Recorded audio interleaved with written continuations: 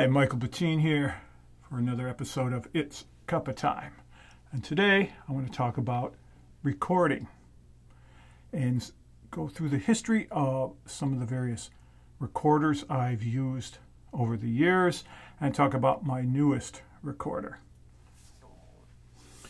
So recording, I've been recording since I was probably 10 years old when my father bought a Sony reel-to-reel recorder that used little 3-inch reels. And my sister and I used to play around with that. We would do call-in radio shows and make up things like that. And that's when I first got my interest in recording. From there, I moved up into cassettes when those came out.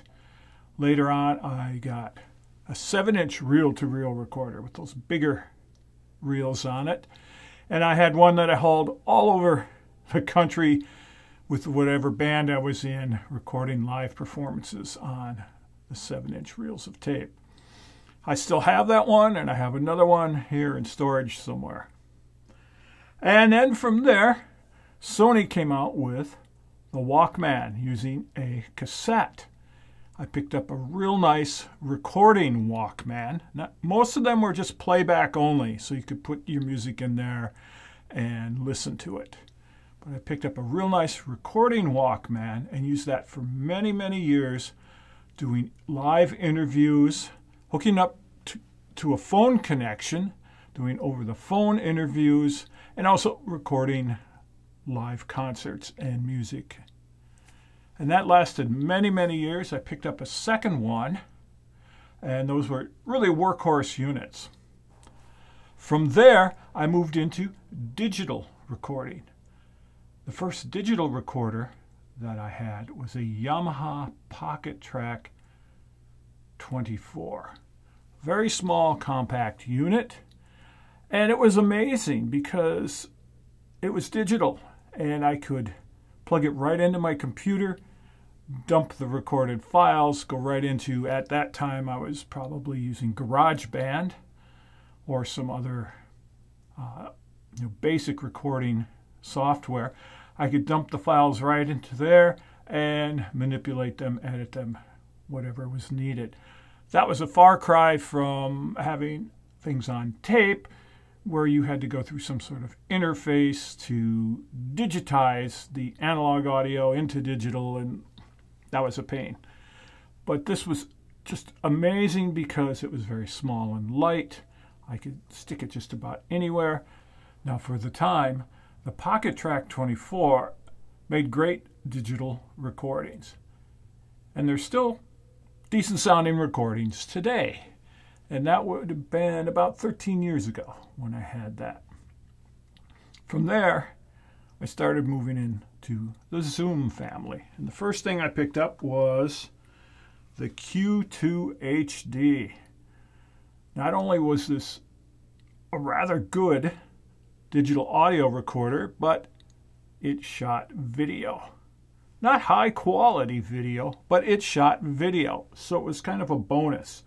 Very small and light, uses 2 batteries. I think they're AA's in there.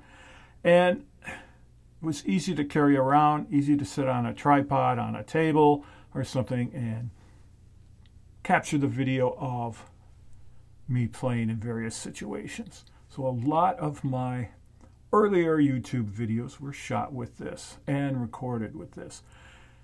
And because it was a decent audio recorder, I used this just strictly for the audio. You could turn the video off, and I used it as an audio recorder in many, many situations. Not bad for the time, and for the technology. From there, I wanted to move up something a little better, so when it came out, I got the Zoom Q2N. A bit of an improvement on this. Again, it's a stereo recorder. Also a video recorder, a little higher quality video than the original Q2 unit, and better mics in here. So I've used this over the years. I've probably had this, maybe 10 years? I can't remember when they came out. but I use this in many situations, recording live audio and live video. Some of my earlier YouTube videos here were shot and recorded on this. And it was a great unit. I get not super video quality, but it works for what you need it to be. The one thing about these zooms like this, it has a bit of a fisheye lens. And that's great for having your camera up close and capturing the whole thing. And that's kind of what it's made for. It's made for up close where you can have maybe this above your drum set, and then you can capture the whole drum set, or if you're a keyboard player, your whole keyboard area, or even the band. Have it not too far, and with the fisheye, you can get the whole band in there. Now, if you get up real close, you get the real rounded fisheye look. But as you pull back further, that becomes less prominent. But it was a great little unit. Then they came out with the Q2N 4K, an upgrade, which shoots 4K video. And I got one of those because why not? I got one really cheap on a deal, and it's like, okay, I'll go for it. Now, I don't shoot in 4K. And here's a word. If you do shoot in 4K on that, the files are massive. So I just keep it in standard HD, whatever I have it set up for. But this is the camera. It looks identical almost. They changed the shape a little, but they upgraded the optics in it. And I'm not sure if they kept the audio the same, but it sounds similar. But it does have better video even in the non-4K. So that's why I got it. And this is the camera I have right up over there, mounted on a tripod permanently as my B-roll recorder. Now, what's B-roll, you say? Well, in video production talk, here's my main camera, which is the one you see most of the time.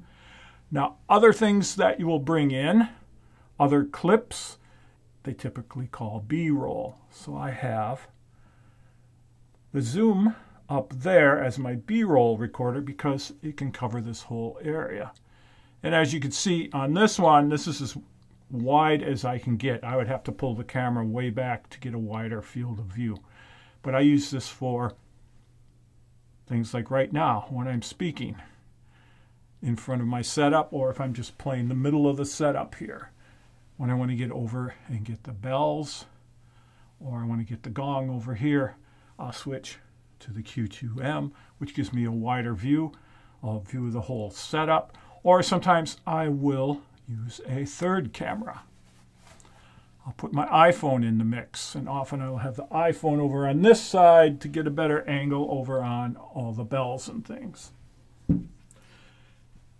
So these are great recorders, and the audio is top-notch. The video is okay, and you can see when I switch to the B-roll here how it looks compared to this from my Canon. I have to laugh because a lot of people will buy these and then they'll do a review of them and complain about the video. But you can buy the 4K version of this often for $200 or less. I think I picked one up for $170. And people are expecting to spend like $200 on a recorder like this and get video like they would get on a $1,000 Canon or Nikon camera. It's like, no. What do you expect for $200? For $200, the 4K version that I'm pointing to right now and looking at, and you can see the quality, it's fine. It's great for B-roll. It's great for recording out in the field. I use it for live things a lot and that. But yeah, if you're going to spend $200 to get video, it's not going to be the best quality. Even the 4K is not going to be the best 4K like you would get in a $1,000 Canon, Nikon, Sony, Panasonic, pick your brand. But it is great audio, so I use it for audio a lot. And these are nice because you can throw them in your travel bag. I travel with things like this when I think I might want to do some field recording, audio. maybe get some field B-roll that I can use, fly in on whatever video I'm using. And they're great. I usually carry one in my bag so I can capture things on the road. Now from there, Zoom came out with the well, this is a little out of order, but there's also the H1N, which is basically, I would think, probably the very same mic capsules that they have in here. And this is audio only recorder. You can buy this for about $100. This is fabulous. I use it all the time. Often I'll carry it in my coat pocket in case I come across some field recordings or something.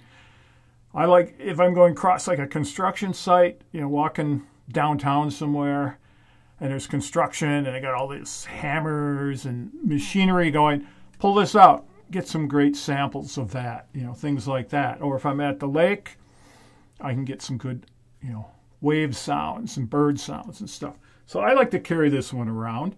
Again, I can slip it in my bag and travel with it easily. I use this for a field recorder a lot. And I've recorded a lot of live shows with this just because it's easy to bring. And you just set it up and hit record and you're recording. A great little unit. And like I said, you can get these for $100. I believe they even have a deal right now for $119. You can get this, and you can get a case and an AC adapter and stuff, and it's a great deal. Now, while I'm holding the case, I have to mention, if you buy any of these, buy a case, It's great. Here's a little case you can get with the setup. Protects it when you're carrying it, slipping it in your pocket or in your carry-on bag, whatever. Works out well. Now, about 7 years ago, I moved up into a bigger digital recorder. I picked up the ever-popular Zoom H6. I wanted something that gave me more capability than just a 2-channel unit like this. So with the H6, it's got 2 built-in mics. And it also has 2 XLR inputs on either side. So you can plug in 4 additional microphones, which is great. I like to be able to put in some higher quality mics, some nice small diaphragm condenser mics or such. Or if I'm recording, I can have this set up, get a nice stereo feed from here, have 4 separate mics spread out around my set, or maybe have 2 overheads and then 2 side mics. You can configure things however you want.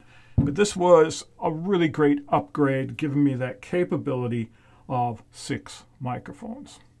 Like I said, I've had this about 7 years. It's still going strong. I still use it a lot. It has a lot of fantastic features. Probably the best is these interchangeable capsules. So here is the XY mic capsule. When I bought it, it came with a lot of accessories. It came with a hard case, and it also came with a mid-side microphone capsule that you can just plug in. Mid-side is a special kind of recording where you have a mic pointing front, and then you have 2 capsules going to the side, so you're actually recording a mono straight ahead, and then you have the sides you can blend in, and you can control the stereo width of things when you mix it down. So this is a nice little capsule. I don't use mid-side so much, but it's nice to have. And then the other thing that I got with it was this adapter to plug in an additional 2 more microphones through the XLR inputs. So I can now run 6 external microphones, or I can plug guitars, basses, keyboards directly into these. So this gives it a lot of capability. It's a great unit. It still works fine. I still use it all the time, so I have no complaints about it. I kept waiting for Zoom to upgrade this, hopefully with a touch screen and some other newer features, because these came out 8 or 9 years ago, I believe. And I've had mine about 7.5, a little over 7 years. So technology has come a long way since then. And Zoom is still selling a lot of these. It's a good, sturdy recorder. This has been all over with me. Traveled to so many different gigs of different types that I have recorded. I used to use it here as the main recorder in the studio, running my overhead mics that I've got right up here down into this, and I would use this to capture that for the videos I made. Now I have a Zoom L8 mixing board that I use for videos that's permanently here. But this, I've done everything with it. It's a great unit. But like I said, I wish Zoom would update this and come out, especially with a touchscreen version. I do like having the knobs. It's great to have the actual volume knobs to turn and give you control. And if you have a touchscreen, it's kind of a, you can't have both. You can't have a touchscreen with like volume controls and knob volume controls, unless it becomes a bigger, more expensive unit where these are motorized or something. In a portable unit, you're kind of like, it's one or the other. So this is great the way it is. Again, no complaints. I love it. I still use it a lot. But I was waiting for Zoom to update. And they came out with a few different products, and they finally came out with the M series. And they have the M4, which gives you a small screen and 2 external inputs, 2 built-in inputs, and it gives you what is called 32-bit float recording. I'm not going to go into a wild and long explanation on what 32-bit float is, but I will put a link down below to a video that does explain how that works. But the main idea about 32-bit float, which is something I've been wanting for a long time, because as a solo musician, it's a godsend. 32-bit float records a very wide dynamic range. So if you've got a whisper, very quiet sound, if you've got very quiet sounds, you can boost it up in post-production and you will not bring up a lot of noise. Whereas on a lot of standard ones, if the recording is so low, it's going to be too close to the noise level, and you bring it up and you got all the background noise and all the noise of the actual unit, where you can raise these very quiet volumes to a usable level and they will still be noiseless. Also, if you are recording something and the person gets really loud like this or something else. Now I probably clipped my recorder here because it's not set up for shouting, but if you are at a live concert or you are recording yourself live or speaking to that, and suddenly it gets real loud and it clips and the whole thing starts to distort. In 32-bit float, you have enough headroom that you can turn that down and it won't be clipped. Not on the recorder. Now you can still clip the microphones. So if I have an external microphone too close to the source and it gets really loud, I can distort the microphone, and all the recorder will do is record the distortion. And you can't save that. But if you still get a clean feed from the microphone, but it goes into the red on the recorder, you can turn it down in post and it's completely usable. So 32-bit float, I've been waiting for this to come to hopefully an H6N or something, touchscreen and 32-bit, and it hasn't happened. They came out with the M series, which I'm not thrilled about because it's not what I want. It seems to be a little more, they've got 3 models, they seem to be more geared towards filmmakers and people maybe doing podcasts or reporting. I mean, they actually, the M4 has a grip on it, so you can actually like, well, what do you think of this? Or if you're recording, you can, you can do this in a live shoot or field recording or that. So it doesn't work for me. So a couple of years ago, TASCAM, who also makes great recording gear. I've used so much TAC and TASCAM gear over the years. It's they've been around forever, it seems like. TASCAM came out with a new recorder called the X8, the Portacapture X8. First thing you'll notice, it has a touch screen. It also has 32-bit float recording. Like I said, I think this came out maybe 2 years ago, a year and a half ago. I waited and waited and waited. I saw this. I waited and waited. Okay, Zoom. Come on, Zoom. Come on. I waited for them to come out with their own version of an updated H6 like this, and it never happened. So I finally pulled the trigger a few months ago and bought one of these. Let's take a look at the X8. Got it here in a case. First thing I always do is buy a case for things. It's nice. I can have my cords in here. But here is the X8. So let's do comparison. You can see they are almost the same size. They both have built-in microphones that I will talk about. They both have 2 XLR inputs on either side. So they're comparable. They're like, this is exactly what I wanted Zoom to make, something like that. I was hoping to get this with the exchangeable capsules and accessories in a Zoom version. But I finally bought this, and I have to say it was a great buy. I'm so glad I got it. So let's look at some of the features. Let's turn it on here.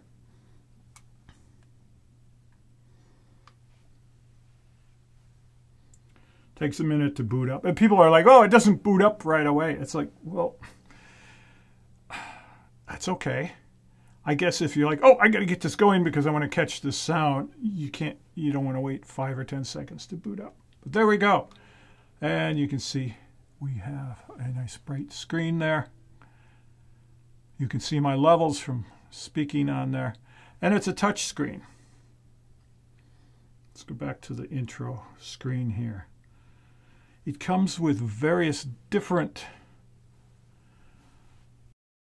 modes of recording. You have a field recording mode, a podcast mode, a music mode.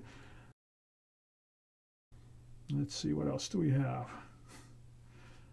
I don't use most of them. Here's the podcast. It allows you to have the 2 built-in mics, 2 external mics, and control all that. Let's go back to the launcher. What else is on there? Like I said, field recording. Special, you can... So these are designed for specific activities you want to do. You can tell this is not scripted. I'm just talking about all this. What's this other mode? A voice mode. So if you're just doing speaking, and it's nice, it's, as you can see, it's real clear on the screen. So I like that the information on the volumes is easy to find. So we have, various modes on here. The mode I use all the time is manual mode, which gives you 6 channels. And manual mode gives you 32-bit float recording. So I don't want to record in the other ones. I want the 32-bit because that can save your butt in post-production. If things, again, are too quiet or too loud, you can fix it. So this is great. And it's easy to use on the touch screen. I can go to the inputs. I can adjust my volume just by raising and lowering. So, I mean, if you got an iPhone or an Android phone, you can use this, and that's the beauty of it. Do I miss the buttons? Yeah, sometimes. Because I do like having, automatic, just reach over and spin it. But it's so much like having your phone. It's fine. Now, this is a great little unit, and it does have stereo mics. Right now, they are in an XY pattern. You can unscrew them and switch the positions so they're in an A-B, pointing more off to the sides. They plug in with a standard small jack like on a headphone, but apparently you can't plug anything else into that. It would be nice if it had the capability that you could plug like other small microphones or different accessories in to the jacks, but apparently that doesn't work. Maybe an update will do that, but it's fine. The built-in mics are fine. Built-in mics are great. They do a real nice recording, I have to say that. Let's talk about just a comparison again. It's a bit heavier than the Zoom H6. It's a little more weight to it, even though they're almost the same size. One thing is the build. The Zoom has a rubber-coated plastic housing, which is easy to grip. I like that. And it's, I don't know, it just seems a little more substantial in build, especially the mics. The mics here, this is a metal housing. And I've dropped this a few times and it's fine. The mics on the TASCAM here are plastic. I'm a little worried if I dropped it and it landed on the mics that they would snap off or something. So that's one thing to consider. So far, no problems. I haven't dropped it at all. So the touchscreen, to me, that was the biggest feature. The fact that I could easily touch it and move through different things. You could also use this jog wheel to do the same sort of control as you would on the touchscreen. But it's easy to use. Just hit record. Boom, you are recording. The menu goes deep, just like in the H6. There's a lot of things once you get into the menu and go down through different pages as far as setups and adjustments. But it's fairly easy to use, for just basic recording. You dive into it, you can get more functions than that. Now, as far as battery life, this is supposed to get about 5 hours on 4 AA batteries. Now it does have phantom power for the mics, so if you're running 4 microphones, you're running a touch screen and that, it's probably going to get a little less. The Zoom H6 probably gets a little more battery length, but I never use these with batteries. I keep batteries in there for times like right now, but I always power my units with a battery pack, like you charge your cell phone with. You can hook this up through USB in both of these units. In fact, all the Zoom stuff and I think all the TASCAM stuff you can power through USB, either through a computer if you're going direct or with a battery pack. So I always use a battery pack. One like this, a small one. This will go forever. I mean, this will go for days. And then you just plug it in or recharge it and you're good for days again. So I always use a battery pack because the last thing I want is I'm making a great recording and this thing stops because the batteries have run out. This, I know it's going to last. So power everything through a battery pack. Now, you might see this flashing blue light and wonder, what in the world is that?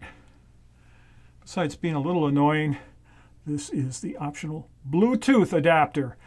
Another thing I wanted in hopefully an updated Zoom H6. Touchscreen, 32-bit float, Bluetooth adapter. The 3 things I really wanted, and this has it all. This is just a little adapter that you plug in. It's about $40 extra. And people are going, well, they should have just built it into it. But it's all about price point. So if you look at, this is priced at $499. So if they, and that's a magic price point, under $500, okay? If they added the Bluetooth thing, they would have had to charge like $539. Suddenly that sounds like way more expensive. And not everybody wants Bluetooth control. So that's something to consider. Anyway, 40 bucks for this. I bought this on sale for $3.99.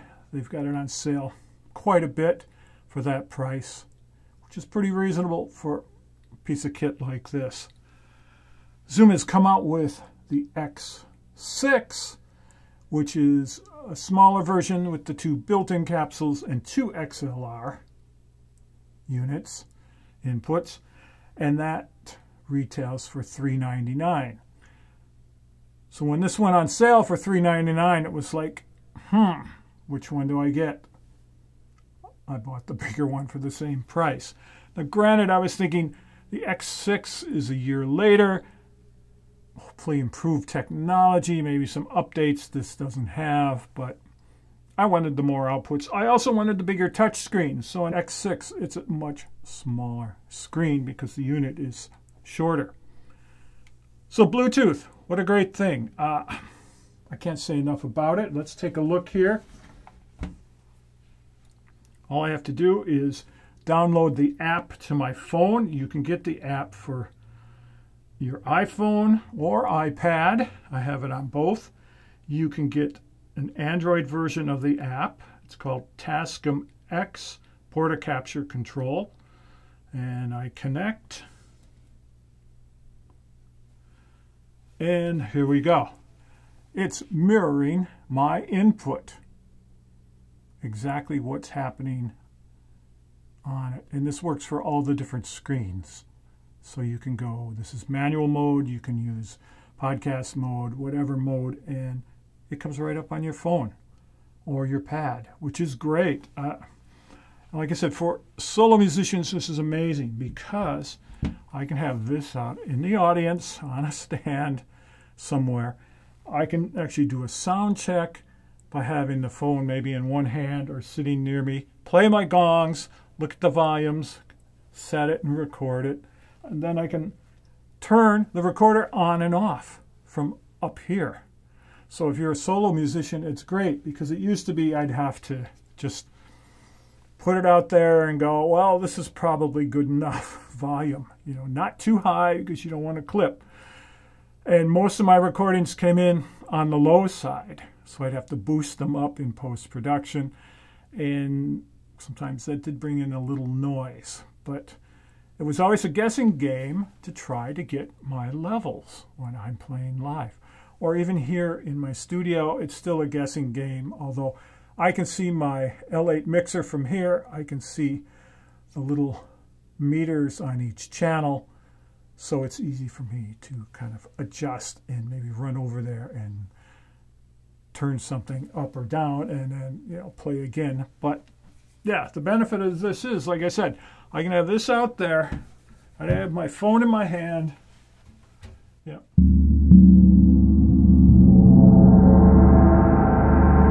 I can play the gongs and whatever and do a sound check. Or I could have it sit on my mallet tray over here. It's fabulous. And then time to record, boom, hit record, and we're good to go. Fabulous. It's just fabulous. What can I say? So what about the recordings? This makes great recordings. Now, a lot of people have complained about some of these units being noisy, especially at low volume. This is an early unit. I said I've had it for about 7.5 years. I've never had an issue with a high noise floor on this. And you can listen to all kinds of stuff I have on Bandcamp that was recorded with this, and it sounds great.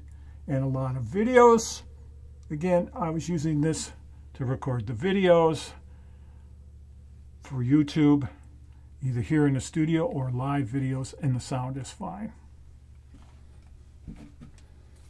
This sounds amazing. It sounds really great.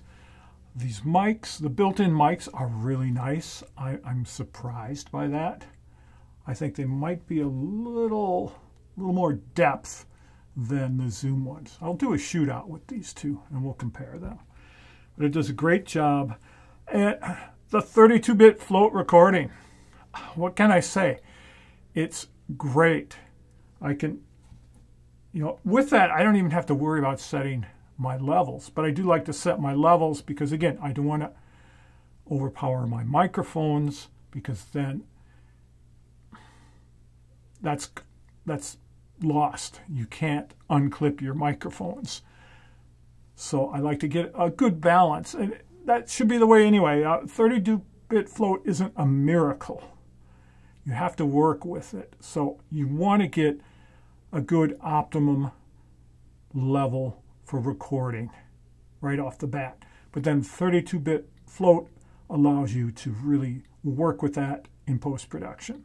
So if I played something really quiet, maybe really quiet bells or shakers or bowls or something, and I just want to bump it up a bit in post, it's easy to do, and it doesn't bring any noise. And if I get a little carried away on the big gongs and get loud, I can bring it down. Even if it's clipped, I can bring it down and it sounds fine. So it's great. 32-bit float is really great, but you need to set your levels. Again, there are some 32-bit float recorders out there without any level controls. They just, you plug in and you record. It can work, but I still like to get an optimum level. Now, one thing this does do, it does how many ever channels you're doing. So I'm doing 2 here, and let's say I plug in 2 external mics. I've got 4 channels. It will also do a mix channel of those 2. So you can go in here and pan your mics and all that where you want them. And then right off the bat, you have a mix of your performance that's usable, that you can listen to. But you also have separate tracks of each channel. So if I was to do 2 built-in mics, 2 external mics, and download that to my computer, I have available 4 mic tracks and 1 mix track, stereo mix track, which is kind of cool, and it can be usable. And again, it's usable right away. Like if you want to hear exactly what something sounded like right away, you can use the mix track and go, oh yeah, that was okay. Usually I just download the separate channels because that's the way I am, and that's how I've worked with. Just download those into Logic and then I can mix from there. But it's great that way. So let's do a little recording here and we'll see how it works. So talking about recording, this is one of the best accessories ever made. This is a Zoom MA2, and it is an adapter to hold your recorders or even a camcorder or DSLR in a microphone holder. These I use all the time. I think I have 3 of them. But we have a standard screw in on the bottom here that you could screw on to like a camera tripod or such, but all you got to do is put this in there. Now you have a handle for field recording if you want. So we got a mic stand here, and this will fit into a standard microphone clip like you would use for an SM58, one of the wider vocal type mic clips. It fits right in there, and then you can just pop it right out. This is a great accessory. I use this for my digital recorders. I use it for my video recorders. It's great. And then you don't have to have necessarily special sort of connectors to adapt things and that. But this is great. That's what I use. I hook it up with that. So let's do some recording and see how it is, and then we can compare things.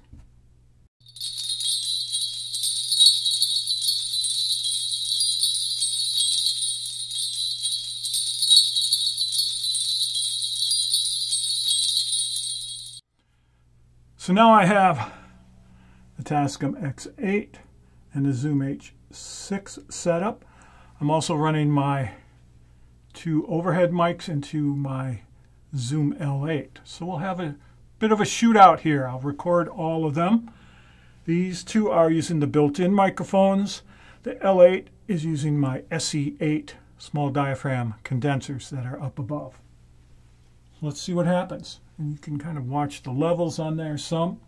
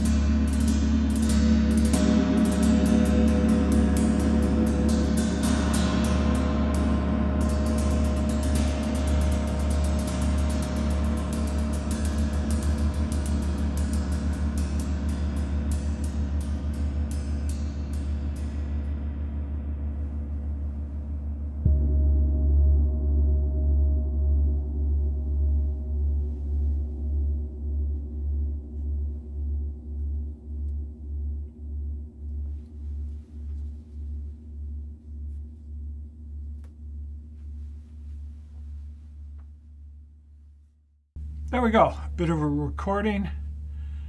I'll take it through post and we'll listen to 3 different versions, see what it sounds like.